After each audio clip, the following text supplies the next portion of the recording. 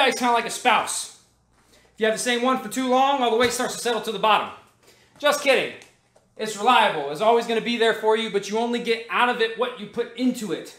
Also, no one wants to see videos of you and your heavy bag. If the heavy bag is like your spouse, I guess hitting mitts would be like a boyfriend or girlfriend. It's exciting, it's new, it pushes the pace, it keeps you sharp. But people only want to see videos of that like if you both look really good. Your sparring partner is like a one-night stand. Like, it's super exciting, you think you want to go do it, but you will immediately regret it, especially if you're used to a heavy bag or hitting pads. But the next day, you'll be thinking about it again. Everybody wants to see that, but you better talk with that person before you put that on the internet. When I say the heavy bag lies, or you can lie to yourself if you use the heavy bag, what I mean by that is you always hit it. Boom! Every time. You don't have to work for it. You don't have to try. It's going to let you hit it whenever you want.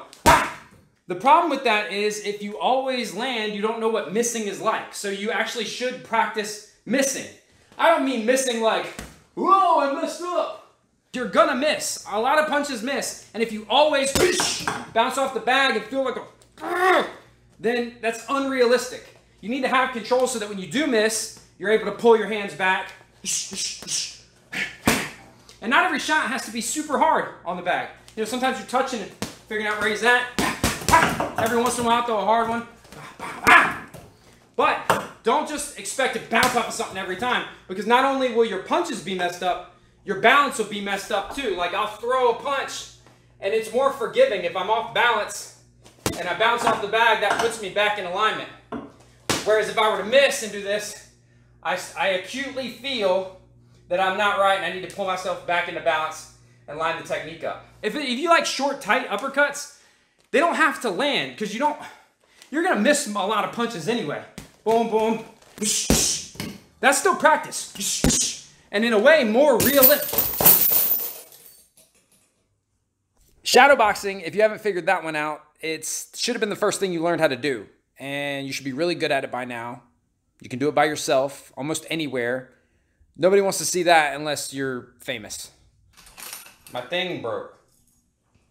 Maybe you can develop bone density and power on the heavy bag. It's great for that.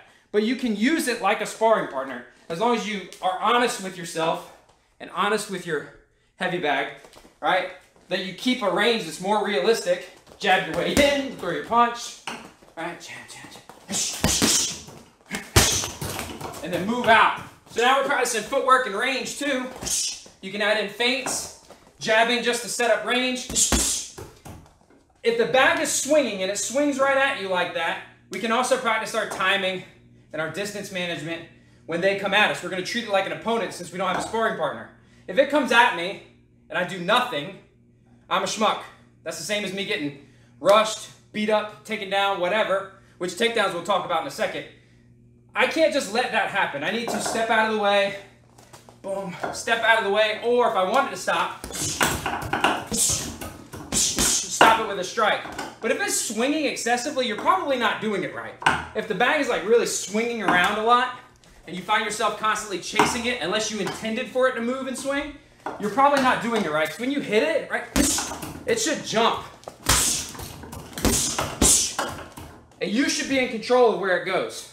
So if we've got good control over it, we got control over ourselves, you know, our punches are tight, our range is right, we're in and out. We're treating this thing like a real fight with our movement and our strikes. We also need to work on our defense. So how do you work defense on a heavy bag? Visualization, dipshit. You imagine that the bad guy is punching at you. If you can't imagine a person hitting you, were you like ever a kid? Like, did you ever fight imaginary bad guys? So you have an imaginary bad guy. He's swinging. He's punching. You have to move, parry, block. Maybe defend a takedown. You know you're going to have to sprawl. So we sprawl like this and then pop back up. And if you want to practice shooting for takedowns off your punches, boom, boom, you know, you shoot. Make your takedown. Don't laugh at my shot. I'm sure I did it wrong. Wrestle nerds in the comments. Ah! But what I'm saying is you practice your shit. You should practice what you want to practice on your heavy bag. If you want to clinch, maybe you can't reach around. I got this big bulbous headed one here. Maybe you can't reach around it, but you can certainly put your hands on it. Treat it like an opponent. Simulate what the fight in your rule set is really like. But don't just limit yourself to standing in front of the bag, wailing on it like a Neanderthal. Be imaginative. Visualize. Be realistic. Be honest with yourself and with your partner. Speed bag is like super hot smoke show. Does nothing for you. Does not improve your life in any way. Super high maintenance, but you like taking them places to show them off in front of people. Double M bag, super cute, a lot of fun. You have a ton in common, but for whatever stupid reason, you guys never get serious about each other. Uppercut bag just does that one thing you like really well. Reflex bag is a freak, like really kinky. You're not really into it, but you put up with it, you know, so you can get some, but ultimately you're not satisfying to them. The thing that attaches to, that bounces off your head, that's like a person who collects Beanie Babies and doesn't have a car. Slip bag, somebody you gave your number to and you don't know why. The mushroom bag is like super hot doctor or lawyer. You know, when you know somebody that's dating like way out of their league and you're like, God, how do they do it? Do they know something I don't know? Yes, I know something you don't know. Grappling dummies are people with low self-esteem that should leave you but won't, so you can get away with pretty much anything. Wrecking ball bag, unattractive but treats you very well. You've relegated them to 3 a.m. booty call though.